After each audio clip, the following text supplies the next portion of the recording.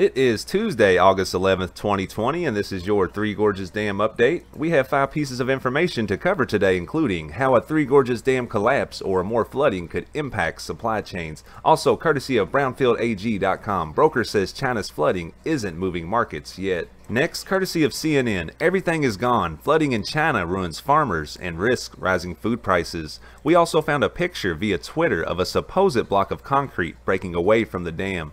And last but not least, a map showing the areas that would be affected if for some reason the dam did fail. And of course, we have some new footage playing in the background of today's video. Let's hop into it.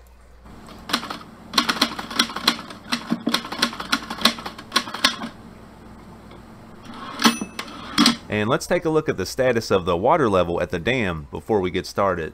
The current water level at the Three Gorges Dam sits at 157.6 meters. The current inflow is listed at 26,500 cubic meters per second, and the current outflow stands at 32,000 cubic meters per second. It is worth noting that these numbers are released by the CCP. And here's the translation of the tweet attached to the water level update. Good morning, Three Gorges. It seems that there is no intention of slowing the release even if the inflow to the dam decreases. Under the flooded town has poor drainage and green algae are generated, but something different should also be breeding. Korea is still tough today, but I like it. But I can see the spiral for a long time in the area between Chongqing and Chengdu. Is it due to the terrain? And our first article comes courtesy of theprepared.com. How a Three Gorges Dam collapse or more flooding could impact supply chains. For a few weeks now, we've had our eye on the Three Gorges Dam, a true feat of human engineering, and the largest hydroelectric dam in the world. The Three Gorges Dam generates 2% of China's electricity, and that's remarkable. But it's not why we've been watching the dam. China has experienced a lot of rain lately, and even though it's very hard to know what's actually happening with the dam and what the risks are, people have been worried about what all the rain could do. First of all, if the dam were to break, a lot of people would die very quickly, within hours. Then the resulting flood would devastate China. It would also have a significant impact on the rest of the world's already weakened supply chains. So this is a risk worth keeping an eye on and taking a few extra precautions for. Here are the highlights.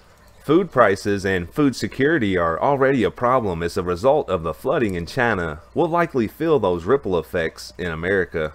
The actual collapse of the dam would devastate a critical part of many global supply chains, resulting in massive shortages of many categories of goods. There would also be a lot of financial market turmoil to navigate in the event of a collapse. It's very hard to gauge the current state of the dam since information about it is tightly controlled.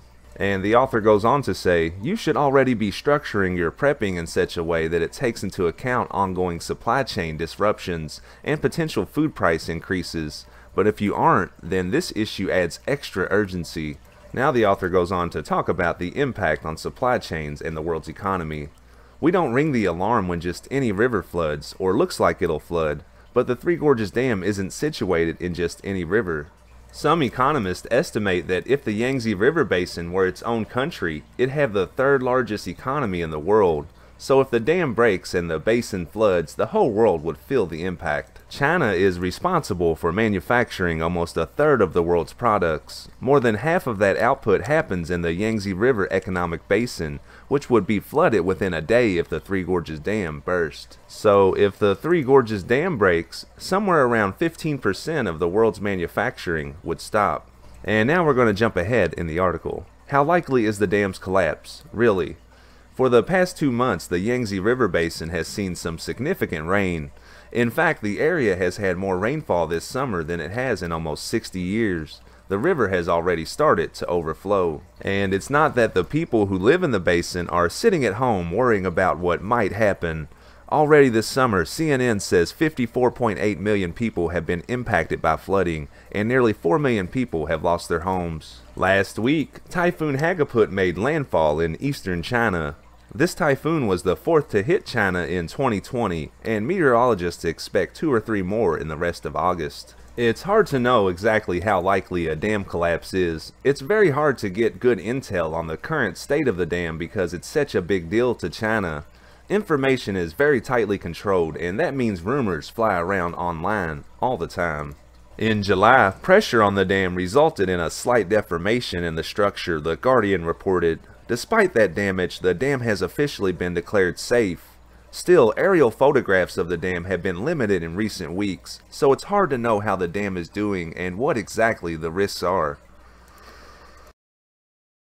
And our next article comes courtesy of brownfieldagnews.com. Broker says China's flooding isn't moving markets yet. A commodity broker says China's massive flooding has not affected corn and soybean prices. Carl Babler with Babler Risk Management tells Brownfield, "I don't think that it's hit the radar hard in the commodity market yet. It's something people have been watching." Babler says China's western and southwestern area, where a lot of the flooding began, is not their primary row crop region.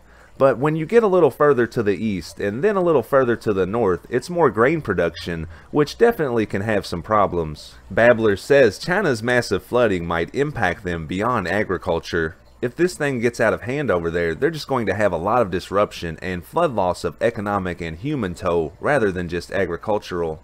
Babler says China has had to deal with several things bombarding them all at once, including flooding, locusts, a massive armyworm infestation, another swine flu outbreak, and the pandemic. But so far, most dams have held, including the Three Gorges Dam. He says China has been a steady and improving customer across a wide variety of commodities lately.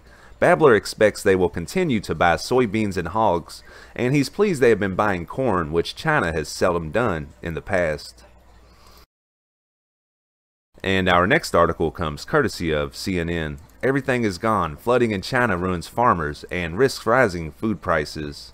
By this time of the year, the rice growing on Bao Wenthao's family farm should have been ready to harvest. Instead, heavy flooding has engulfed huge swaths of southern China, including more than 36 acres of rice fields that 19-year-old Bao and his father tend to in their village near Poyang Lake. The crops have completely failed, Bao told CNN Business in an interview over the social media app WeChat, adding that his family has already lost roughly 200,000 yuan, that's $28,000 worth of produce. The rice was nearly ripened and ready to harvest before the flooding, but now everything is gone. Surging floodwater burst the banks of Poyang Lake in Jiangxi province last month, destroying thousands of acres of farmland in what's known as the land of fish and rice. The broader Yangtze River Basin, which includes Poyang Lake and stretches more than 3,900 miles from Shanghai in the east to the Tibetan border in the west, accounts for 70% of the country's rice production. For farmers like Bao and his father, the damage has been devastating. Not only did the rainfall ruin crops that they were about to collect, but the scale of the flooding has made it impossible to salvage anything from this year. The land is still underwater, Bao said. That means we are not going to have any harvest for the entire year. The flooding that walloped Bao's farm and 13 million more acres of cropland, about the size of West Virginia, is the worst that China has experienced in years. China's Ministry of Emergency Management pegs the direct economic cost of the disaster at $21 billion in destroyed farmland, roads, and other property. Some 55 million people, including farmers like Bao, have been affected. The disaster is bad news for the world's second largest economy, which is already in a fragile state because of the pandemic.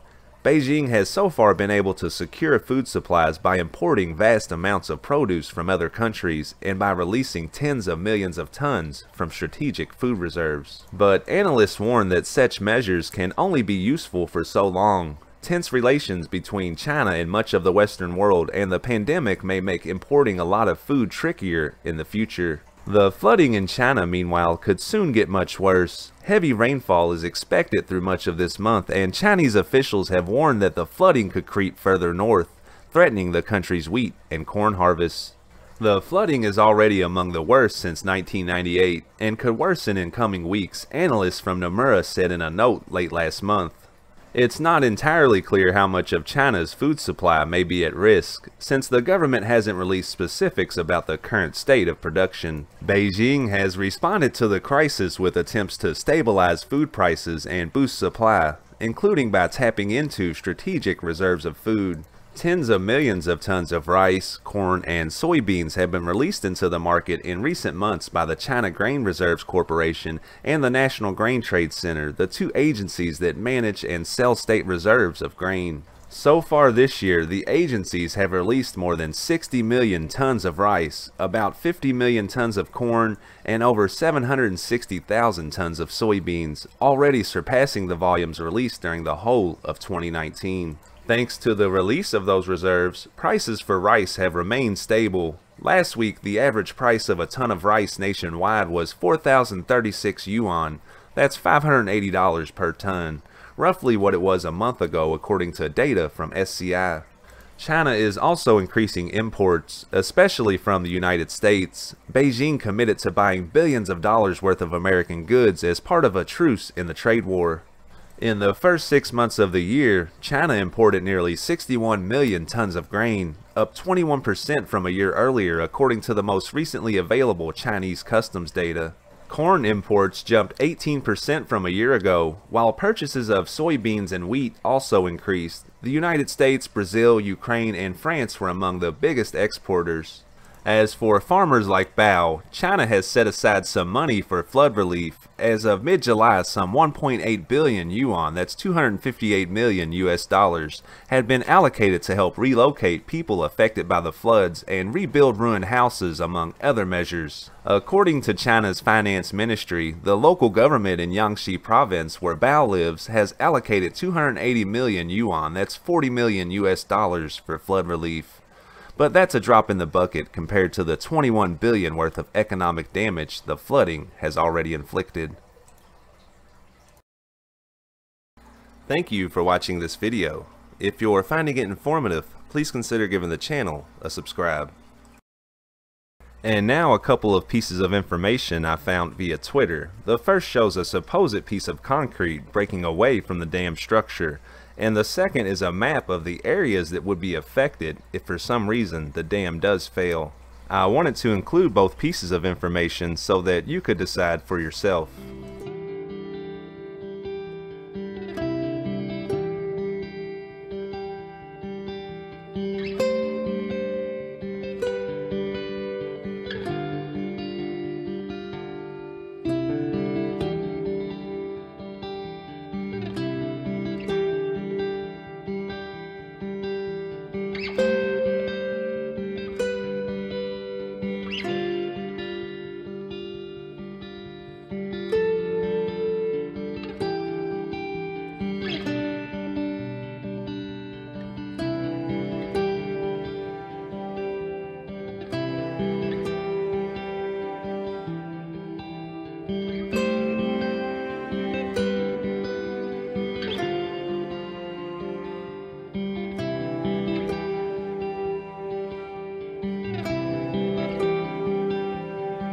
And I think that's a good place to wrap up today's video.